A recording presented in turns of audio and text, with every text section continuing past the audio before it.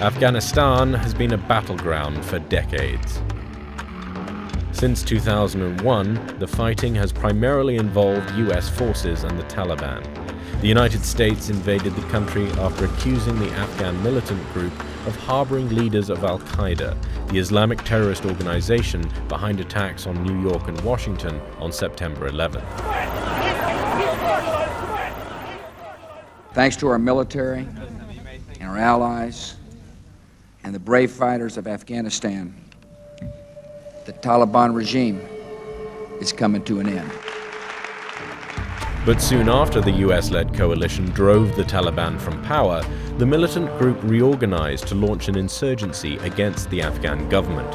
Fighting since then has mostly involved US forces and allied Afghan government troops squaring off against the fundamentalist Taliban.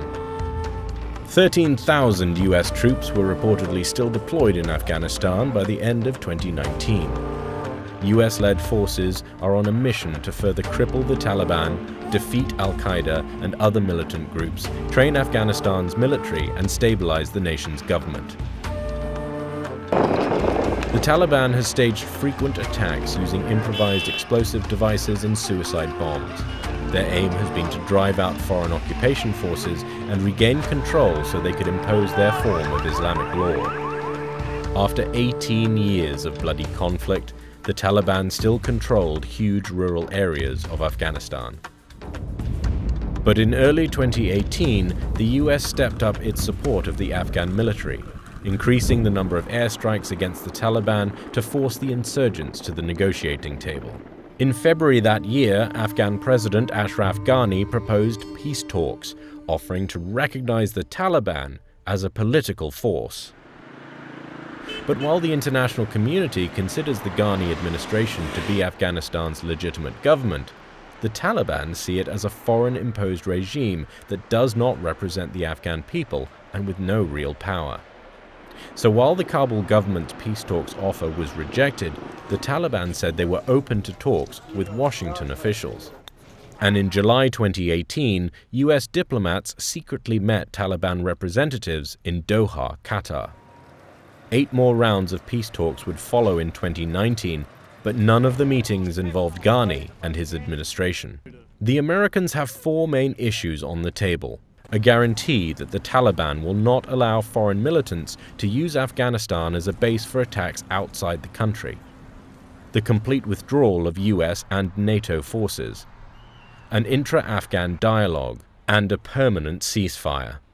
For the Taliban, the key issue has long been a complete withdrawal of foreign troops from Afghanistan. On September 2, 2019, after a 9th round of talks with the Taliban, the US announced an initial deal paving the way for the withdrawal of a large contingent of the US military. But just hours after the announcement, a Taliban suicide attack in the Afghan capital Kabul killed 16 people and wounded over 100 more. And 3 days later, the militant group was involved in another attack in Kabul, a suicide car bombing killing 12 people, including an American soldier. This was the last straw for US President Donald Trump, who claimed he had been close to organizing a meeting in the US between Taliban leaders and the Afghan president. Trump declared the talks dead, leaving Americans and Afghans alike stunned as he asked on Twitter, how many more decades are the Taliban willing to fight? That same month, US-backed Afghan forces increased their operations as the US ramped up an aerial bombing campaign targeting the Taliban and a growing number of Islamic State fighters who had entered the country. At the same time, Taliban fighters turned their attention to staging attacks meant to disrupt upcoming elections. The militant group, which views the polls as illegitimate, wanted Afghan voters to believe that anyone who voted would risk becoming a victim. On September 17, 2019, suicide bombers attacked a campaign rally for President Ghani and the US Embassy in Kabul, killing dozens of people. Amid the Doha peace process, China has also tried to mediate in the Afghan conflict.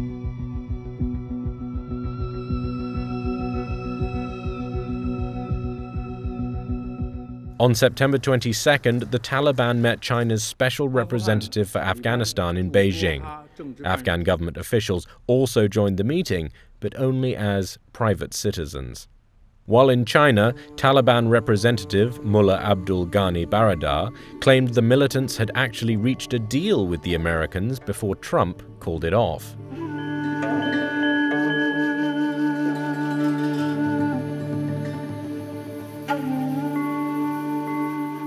On September 28th, Afghanistan finally held its twice-delayed presidential elections.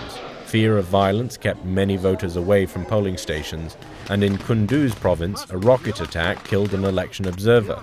Election day would come to a close with dozens of casualties blamed on small-scale Taliban attacks throughout the country.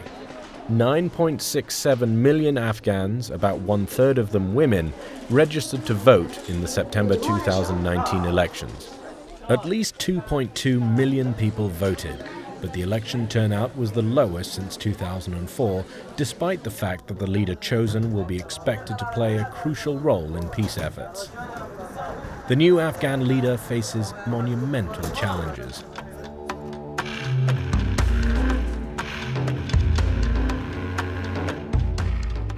And 18 years after the US invasion in late 2001, the war in Afghanistan has become the longest war the United States has ever been involved with.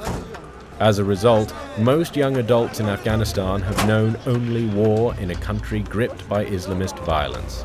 Many have fled the country, making Afghans the second largest refugee group after Syrians.